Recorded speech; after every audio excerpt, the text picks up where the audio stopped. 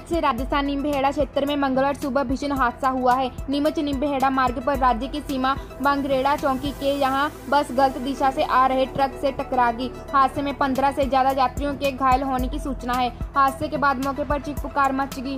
हादसे में हताहत हुए लोगों को एम्बुलेंस व अन्य स्थानों से निम्बेहेड़ा चिकित्सालय लाया गया।